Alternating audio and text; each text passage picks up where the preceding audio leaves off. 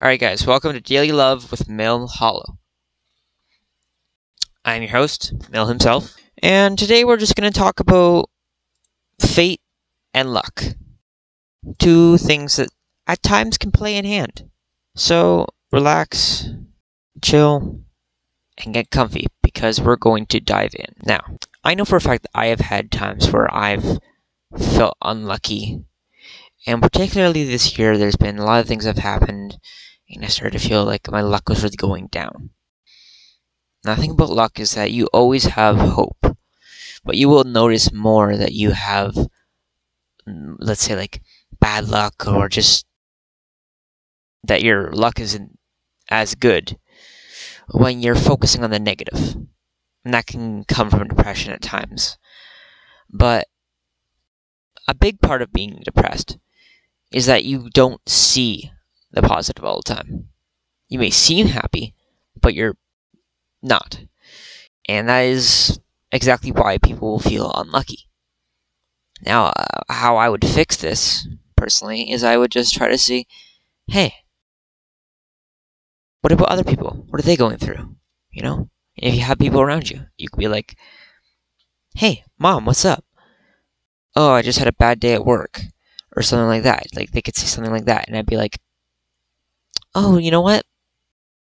I just thought about it, and my day actually wasn't so bad. Because you realize that there are people out there with worse problems going on. And it's not that your problems are irrelevant. Your problems matter a lot. It's just that you gotta realize that things could always be worse. And you should be glad that they aren't worse. You know what I'm saying? I think you know what I'm saying. So yeah, just keep that in mind with whatever you're doing in your life. Just keep that in mind in the future, and you can always improve yourself because of that. Like, part of being negative and being depressed is that you're going to have negative responses to things. And having this bad luck and all that stuff, when you think about it, it all boils down to perspective, like I was saying. And when you take that perspective and you make it more positive, you start to notice that things aren't so bad. And with that, you will start to become more positive and treat others better. You may not even realize that you're treating them badly sometimes when you're depressed. It just kind of comes off negative, and that makes them feel bad about themselves, which in turn can lead to fights, and that's not fun. Nobody wants that. Nobody wants to have fights. So just keep that in mind, that like you can always have a better outlook in the end. Now with fate, that ties back into luck, is that basically when you make an action or choice, that your fate is decided, that whatever happens next is depending on your actions. Now, I can say, sure, part of that is probably true. I know for a fact that most things are chain reactions of other choices that people make. But particularly speaking, I feel like this year at the very start, and I'm not going to get to details because it's personal, but I had a breakup at the start of the year, and it traumatized me because I was in a 2-year-long relationship, and it really messed me up. And I thought, you know what? I'll never be happy again. This is the end. But it wasn't. Because I convinced myself that. I actually sought out guidance and help. And I'm actually glad that I did, because I ended up reuniting with a very close friend of mine, who you all may know as Lupe. And he's been very supportive of me since. Who in turn has started to be on less, but there was one cameo that I remember he made, and that was very nice. So overall, I would definitely say that people in general, being around people, can help improve your mood. And I don't know who you are, I don't know what your deal is. You could be a total introvert and want nothing to do with people, which is fine. It's just you should have someone to talk to. And that's the whole deal, is having someone to talk to about your problems, so that way you don't get overwhelmed and get depressed.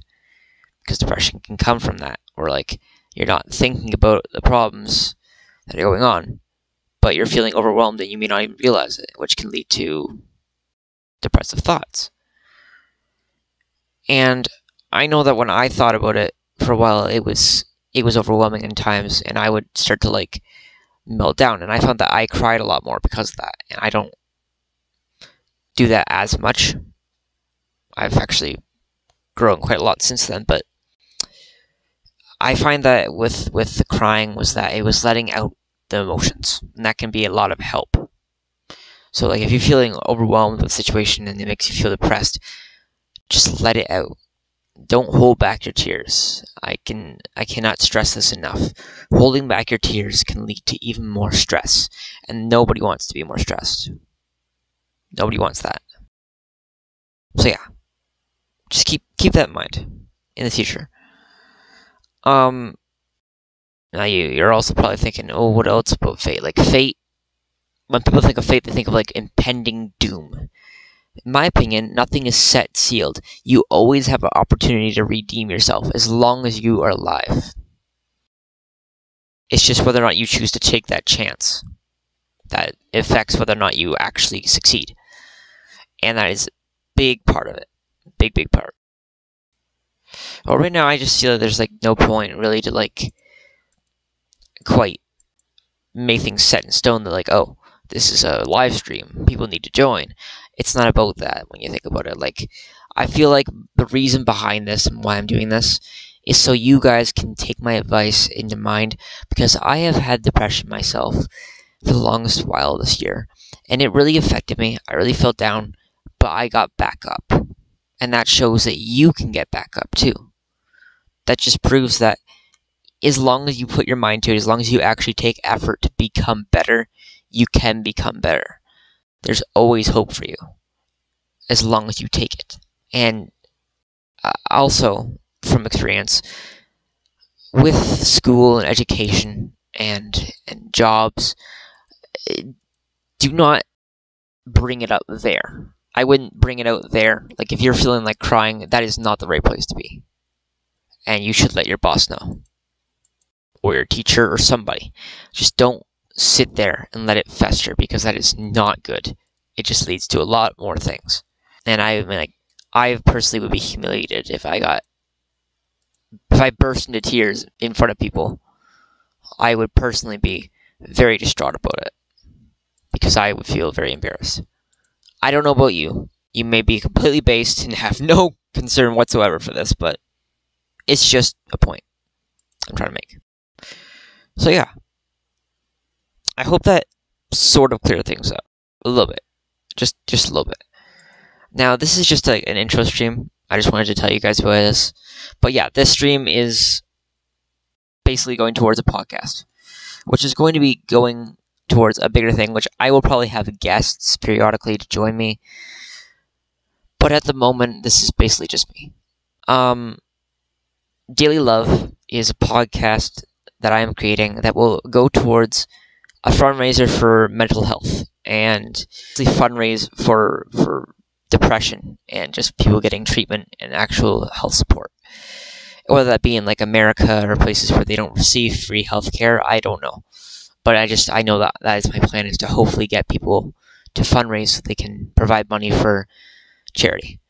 Anyways, I just thought I'd bring that up as well. But Daily Love is a podcast featuring me, Mel Hollow, the host, who is going to talk to you about depression and how to get through it through past experiences and other details, kind of like this entire episode here. But I hope that kind of sums things up for you guys. I'm not sure, but I think that this is a good start.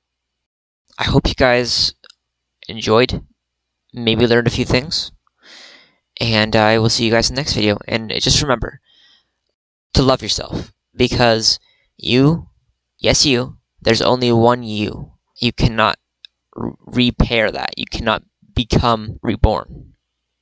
Unless, I don't know. I'm not going to say you can't be reborn. I'm just going to say that you can't be reborn as yourself. There is no reset button.